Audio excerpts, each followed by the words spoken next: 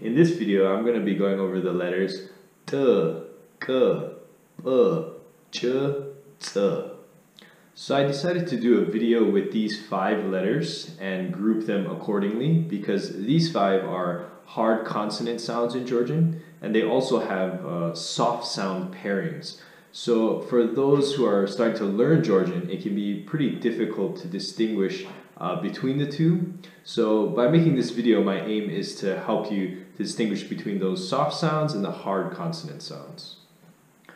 So again, the format of this video will be that I'll first demonstrate those letters and how they sound, and then I'll go over how to produce them, kind of what to do with your tongue as well as your mouth and how much air you need to produce. The third part will be giving you some examples using those letters, and then the fourth part will be comparing those sounds, comparing specifically the soft sounds to the hard sounds so that you can hear the difference. So the 5 letters that we're covering today are t, t, k, k, p, p, ch, ch, t, t.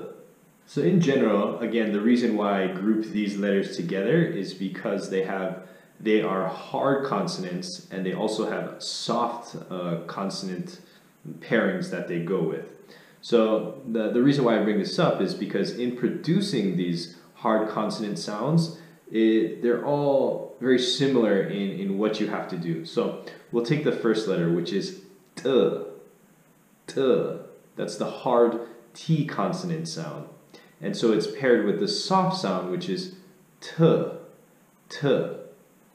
So we can use this example and talk about how we produce the sound, which is, I'm sure for you, it's very easy to make the t, t. It's just the normal T sound that we have in English.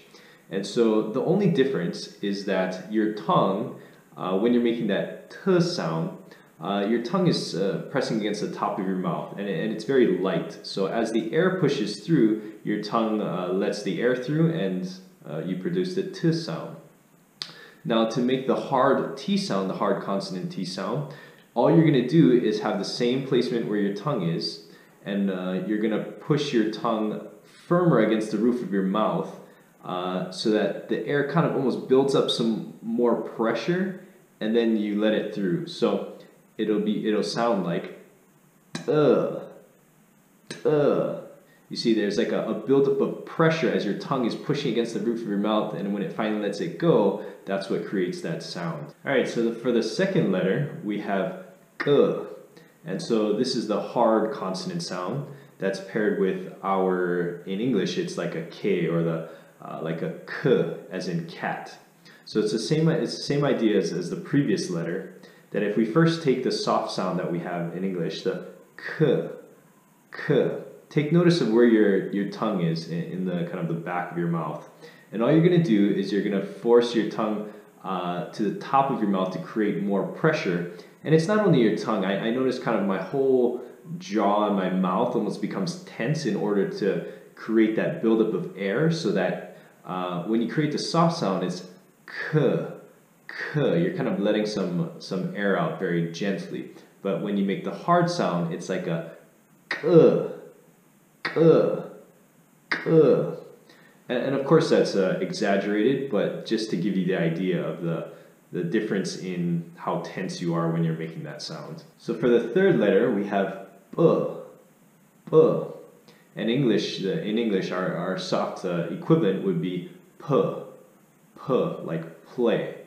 And so here, instead of your tongue going against the top of your mouth, when you make the p sound, p, your lips are closing together. So when you make the hard consonant sound, you're going to tighten your lips together so that you create a buildup of pressure. So it would be p, p, p. So the fourth letter is going to be ch. So that's the hard sound, and the soft sound equivalent in English would be something like a ch, like cheese. And so here, your tongue, when you make the sound cheese, ch, your tongue is kind of in the front of your mouth and press the front top of your mouth. And so in this case, to make the hard sound, you just again want to apply more pressure using your tongue to the top of your mouth so that it sounds like ch, ch, ch, ch. And the fifth letter that we have is going to be ц, ц. And the equivalent, we don't have it exactly in English, so that's why this one's a little bit tricky. But the sound is kind of a mixture between a T and an S. Maybe for anyone who's studied maybe Japanese, there's something similar, which is like tsunami. Tsunami, it's kind of this combination between a T and an S. So we would take that soft sound, that ц, ц, and again, it's the same idea. It's the air is coming through without a whole lot of resistance. And so when we take that same form, but here it's your tongue, ц, ц, again, it's to the top of your mouth. When you just apply more pressure to the top of your mouth using your tongue and you force the air through, you get ц, ц, ц. Alright, so now we're going to go over a few examples using those different letters so that you can see or hear the difference between the sounds. So the first one is going to be tamo, tamo, tashi, tashi, tamo, tashi. So tamo is a girl's name and tashi is applause or to clap. The second example is going to be kudi, kudi, kudi, kudi, kudi, kudi. So kudi is a hat and kudi is a tail, like a dog's tail. Third example, puli, puli, puri, puri, puli, puri. So puli is money and puri is bread. Fourth example is cello, cello, cherry, cherry, cello, cherry. So cello is like cello, like the instrument, and cherry means roof. And the fifth example is ца, ца, цebo, цebo, ца, цebo. So ца means sky and цebo means glue. Alright, so for this last part I'm going to go over the soft sound in comparison to the hard sounds, just the individual letters so that you can hear the difference next to each other. I remember early on I was trying to find some videos that would do that for me. Unfortunately I couldn't, so it made it that much more difficult. I just remember thinking, I had to flip from one video to another video and it was only someone would repeat it maybe once or twice, so it wasn't real helpful. So hopefully this will help you out with the sounds. So the first one is going to be t, t, t, t, t, t, t, t, t, t, k, k, k, k, k, k, k, k, k, p,